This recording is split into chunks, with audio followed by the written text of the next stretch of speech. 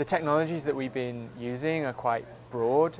Within our facility, we have the ability at one end of the spectrum to do human performance testing and environmental testing, and then the other end of the spectrum building quite advanced prototypes.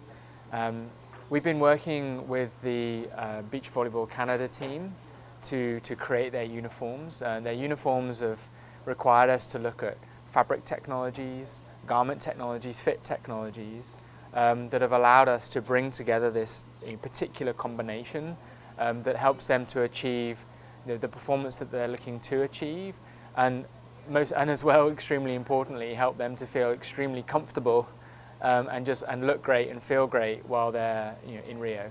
The future of technology is really a fascinating place to be. I mean, one of the big challenges that we often go after, in particular in working with the beach volleyball team, is just that desire to find that perfect balance between how something looks and how something performs, acknowledging that how it looks is equally as important in allowing the athlete to be able to perform. If they don't feel comfortable, they're not going to feel confident, and confidence is so critical to achieving performance. And we take that approach to quite an advanced level. So we're integrating neuroscience, physiology, biomechanics, an understanding of where exponential technologies are taking us, from manufacturing processes, functionalized polymers, all different kinds of aspects of how technology can be used to enable the behaviors that we see need to be unlocked in an athlete or in anyone that is